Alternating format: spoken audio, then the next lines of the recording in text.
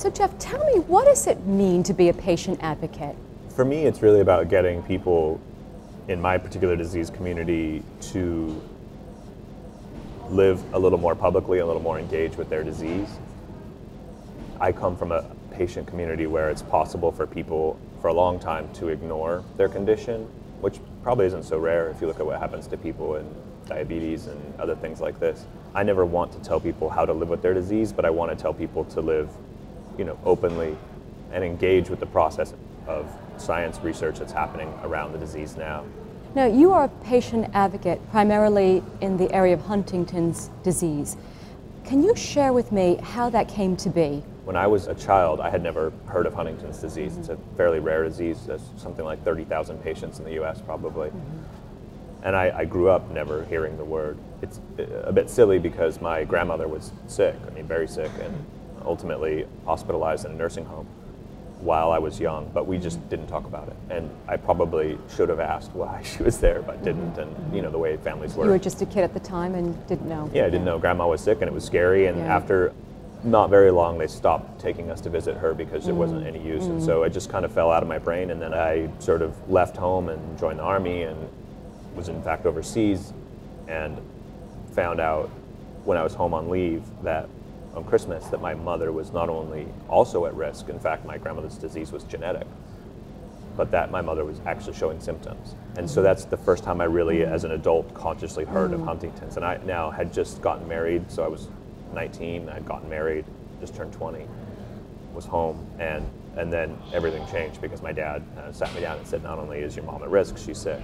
Can you tell us how that impacted your life and what changes you made and where you are now as a result? My initial reaction to finding out about the disease in my family was being very angry, of course, and all that kind of stuff. But then I got very curious because I just needed to know what that meant, and there was very bad information available to lay people.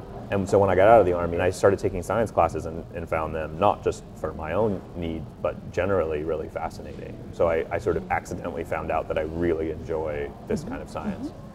And so I decided, well, I'll just keep going, and I'll quit when it gets too hard or when I can't think of what I'll do with it. And it never did. And so I finished my bachelor's and then immediately went into my PhD with Michael Hayden, who's a very prominent clinical and basic researcher in the field of Huntington's disease based in Vancouver. Subsequently did a postdoctoral fellowship with Marcy McDonald here in Boston at Harvard Medical School, and then now took my own faculty position setting up my own lab. So basically I've followed that kind of initial curiosity through sort of all the phases of becoming an academic. You went from a kid in the Army, and now you have your PhD and you're a professor and you're studying the disease area that has impacted your family. If you read the introduction to any science paper on Huntington's disease, it says it's a fatal, dominant neurodegenerative disease, no cure. That's the sort of standard. Very grim. Very grim. In fact, while there is no cure, there are pretty good treatments now, much better than there used to be for, say, the psychiatric and other symptoms that come along with Huntington. So the quality of life of people with Huntington's is better, although they don't have hope yet of a cure. But on the cure side of things, there's also amazing things happening. There's incredible effort thanks to an energetic patient advocacy organization that's putting in a lot of money and a lot of expertise into getting drugs developed. They're working with pharma and biotech, as well as trying to get the patient community engaged and involved in trials. I've just come from the World Congress on Huntington's disease, which is a biannual meeting, and progress is remarkable. In 2014 and 2015, there'll be multiple trials started, not just with drugs that are repurposed or, hey, this might work for Huntington's disease, but drugs that are developed for Huntington's disease that have a real shot of being disease modifying, actually changing the course of the disease. All of them won't work. But there's progress. There's real, tangible progress. Absolutely. Excellent. Is there anything else you'd like to highlight or tell us about that you're working to help move drug development along, move a cure along? Yeah, so for me, especially in a rare disease like Huntington's disease, in particular a disease that doesn't have pediatric onset, so you have a long prodromal period, before you have any manifest symptoms, it's easy for people to stay away, to, avoid the dark stuff that is around the disease and not be engaged in it.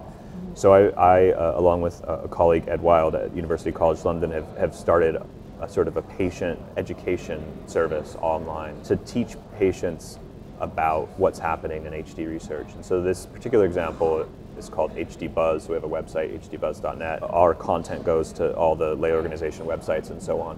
And basically the idea is we take what's happening with clinical and basic research and rewrite it in a language that families can understand and post it out. All the stories are written by clinicians or scientists who sign their name, so their reputation is on the line. So the idea is that, look, you can't be part of the cure for Huntington's disease unless you're in clinical trials.